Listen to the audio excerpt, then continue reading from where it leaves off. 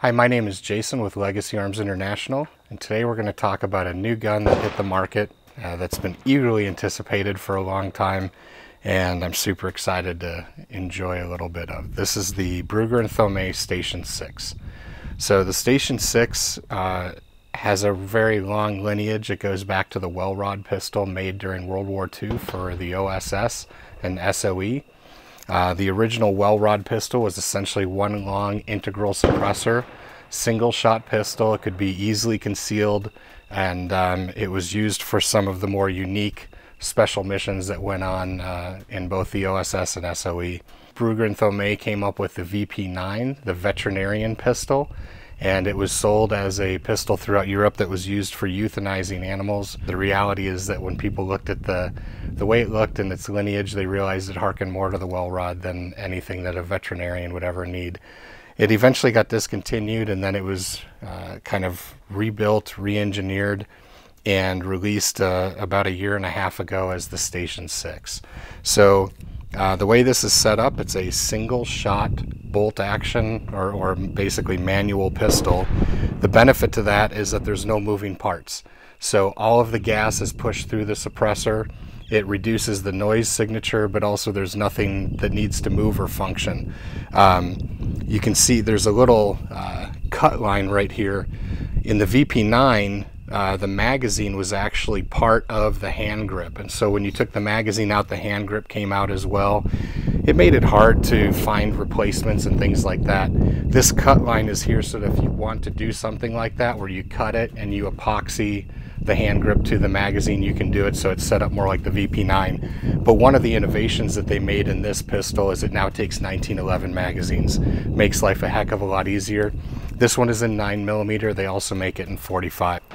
One of the unique things about this gun, it comes with the standard can is basically a can with wipes. So this is incredibly quiet, but it obviously has a lifespan. So after about 50 rounds, the wipes go bad, they need to be replaced. You can send it back to B&T, they'll replace the wipes for you. Someone like myself that's an 07, 02 FFL can keep white material on hand and do the replacements for you as well. By ATF standards, they list the wipes as a suppressor part, so you can't keep excess on hand, but you can do a one-for-one swap in order to replace the wipes in your can. They also sell what they call a training can. All this is a standard suppressor. It has metal baffles in here. It's going to suppress the handgun the way that a normal suppressor would, and you can use this pretty much indefinitely. The gun is threaded in 1/28, so any 9mm suppressor is going to thread on there just fine, but I like having both the white can for uber quiet and the training can for standard suppression. What I'm going to do is basically start out by shooting with the training can, just a regular baffled suppressor. I'm going to shoot 115 grain 9mm. There's nothing special about it, and we're going to see how it sounds with the can, and then I'll swap out to the white can and we'll do that and see how much quieter it is. One thing to keep in mind, this really is made to be a single shot pistol, so the ejector does not fully eject. You kind of have to pull the bolt back and dump it out. It's not really made to fling the casing like it would in a normal semi-auto pistol. There is a grip safety here, but that's kind of the only actual safety on the firearm. It does have a thread cap protector, which is kind of nice. I have seen people shoot it without any suppressor on it. I don't know why you would actually do that. I'm going to go ahead and start out by putting the training suppressor on. Like I said, just standard baffles, nothing super special about it. What I'm going to do is fire the first couple rounds at a steel target 15 yards downrange, and then I'm going to shift my point of aim so that I purposefully miss the target so that you can just hear the level of noise suppression. You're not hearing the report on the steel. Again, ejection, it's really made to be a single shot pistol. So each time I cycle the bolt, I have to kind of dump the round out, or the spent casing out, in order to cycle the next round.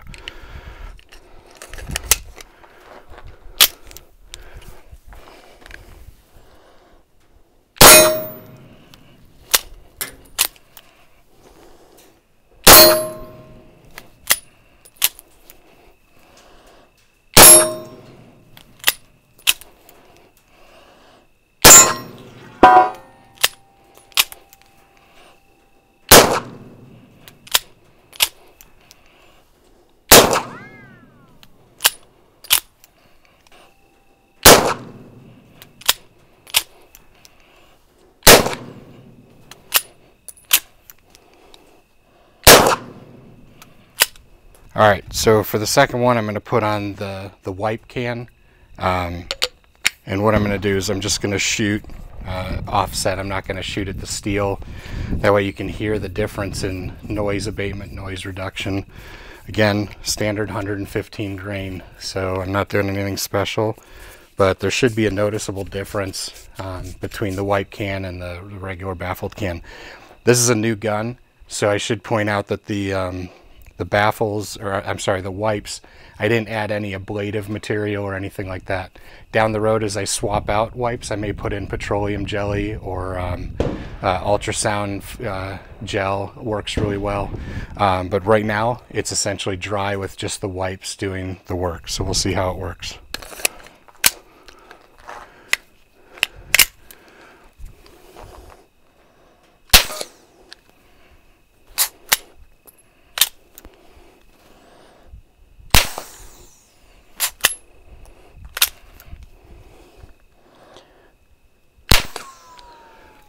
What's interesting, you probably can't hear it where you are, but when I actually open up the breech and pull the bolt back, you hear an escaping of gas, almost a vacuum, because it's that tight in terms of how it's sealed. So all of the gases are going out the front of the suppressor.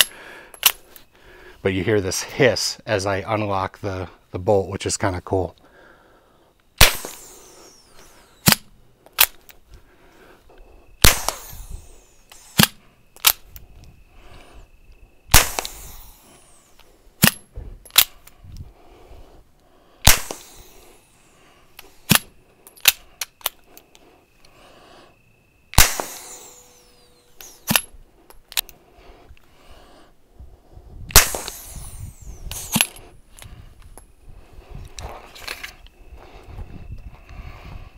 That's pretty quiet.